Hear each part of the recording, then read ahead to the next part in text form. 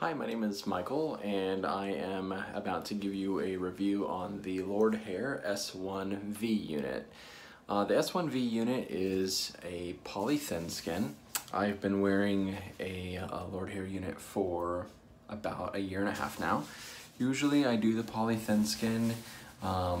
Before Lordhair, I was a hair club for men or a hair club member. And there I always had some sort of lace. It was either French lace or Swiss lace. I switched to Lordhair because I was tired of paying almost $500 a month at Hair Club. Lordhair is considerably less.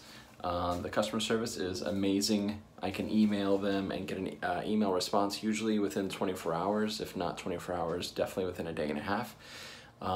They are more than willing to give you advice, give you any answers to questions you might have, suggestions on products or base types, adhesive options, all sorts of stuff. So here's my S1V unit. Before that I was using the S122, I think is what it was, the 0.03 millimeter. I switched to a thicker base just to try it out to see how I liked it. So here it is, and here are the supplies that I'm going to use to attach my hair. Here's the S1V unit. You can see again it is poly thin skin. There are my previous units from Lordhair. The big difference I noticed right off is this is the 0.08 and it does feel thicker. Which I don't know if that's going to be a good thing or not. I have Lordhair cut the base every time. I'm not comfortable doing it myself. For an extra 20 bucks, I would rather have a professional do it versus me botching it. And then I also had Lordhair do a haircut. It was offered free this month for Easter, so I'm gonna try that out. Normally I do pay $48 to go to a salon here in Kansas City, and they do cut it in for me. It looks great all the time. They give me a haircut as well. I do the attachment at home, but they do cut it in. These are some of the products that I use. Obviously a comb and a brush. I use 91% alcohol, mostly to get the old unit off, but also clean the base of the new unit. I'm not sure if I need to do that, but I do that just because I do attach 99% of the unit with tape. I use the Ultra Hold Mini Walker tapes. It says up to 4 weeks, and I get about 3 to 4 weeks with them, no problem at all. I use tape to attach the perimeter, which I will show you here in a minute. And then for the front, I use a water-based glue. It's called TDI.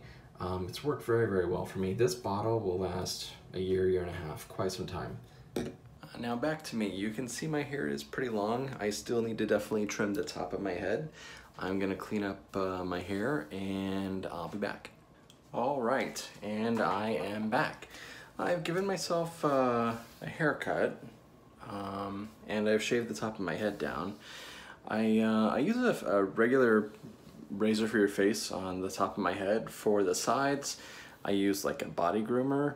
I would have used a regular haircut clippers, but the Walmarts and Targets are out of those right now, so the body groomer worked well. I think it did. It looks okay. I also forgot to mention just another example of the great customer service that Lordhair has. You know, even though I get my base sizes cut down, I'm always wondering, you know, really, where is my base? Where should I cut? You know, before I've cut too much, I've cut too less, and then I've got tape laying on hair, doesn't really bond that well. So I asked Lordhair to actually send me a template of the base that they cut, and they did. Here is that. This shows me where the front is, where the back is, the right width, and you know, I've only asked them to do this once. They didn't question it. They simply cut it and sent it to me. So I put that on my head, and it gives me an outline of where I need to shave my existing hair to make it work better. I've got the perimeter all taped up. It used 10 pieces of this. Again, this is Walker Ultra Hold Mini tapes. I'm gonna take those off. Going to do a trial run on my head to see where my tip of the hairline needs to be. I already know where it does need to be, but I always like to do a dry run just so I'm not messing with it and freaking out after I'm actually doing the attachment. All right, now I'm getting ready to do my attachment. I have just wet down my hair a little bit with just regular water. I don't get the top of my head wet at all. with water at least. I do use 91% alcohol. I spray on my scalp just before I do the attachment. A lot of people will tell you that you need to use a scalp sealer. I just don't use that. I've never have used one. I don't know how well they work. I'm just telling you about my experience and what works well for me. I also spray down the unit itself. Just a couple quick sprays on the tape. That gives me an extra 10-15 seconds to do some adjustments if I need to. I know that my hairline is going to go right here, so that's what I'm aiming for. I also leave just the very two front pieces of tape attach the backing, so I have something to hold on to and adjust while I'm scooting my hair unit around. I'll show that to you now. This is what I'm talking about. I leave these two pieces on just only while I'm putting on the unit itself. Once I get it in place, I take those pieces off and then I do the front attachment with water-based adhesive. Alright, so at this point you can see that I've taken off my last two white tabs of tape. So I'm just gonna flop my hair down and push it down for, I don't know, 20-30 seconds to make sure everything is sealed tight. Then I'll lift the front up, I will put on some water-based glue, I'll show you that in a minute, and I'll be done. Alright, so tape is down, now I'm ready to do the top, or I guess the front.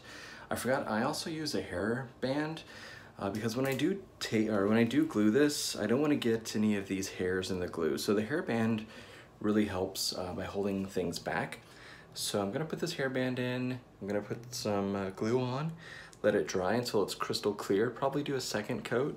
Sometimes I do up to 3. I think the more coats you put on, the better it holds onto your scalp. That's just what I do. Alright, so this is my first set, or first layer of glue actually. You can see how it's white. Again, you need to let this water-based glue, any water-based glue that you use, absolutely dry crystal clear. If you don't, and I've learned for the hard way, if you don't, you put on your poly system, you lay it into the white glue, that white glue takes a long, very, very long time to, I guess, cure or solidify, and you can see the white through the skin base. So it's very important to let it dry. I will sit under a fan for a few minutes, do a second layer, let it dry again, do a third layer, and then I'll be good. So I forgot to tell you one key thing for me. So I've been using water-based products for a real long time. I got this from Hair Direct. It's made here in Kansas City where I live. Who knows where the heck that laboratory is, but anyway, again, it gives really good directions. It tells me that I should have used a pre-bond sealer. Never have done that. I don't have excessive oily skin. It says that you can use this adhesive for lace, poly. I've used it for both. I've had excellent results for it. It also says do not use if you're allergic to latex, and again it says let dry, important to let dry until crystal clear. So definitely read the instructions. For me though, the main thing that I love about this product is it comes in a dauber bottle. So I don't use a paintbrush. I used to use my finger when I would put on the water-based glue.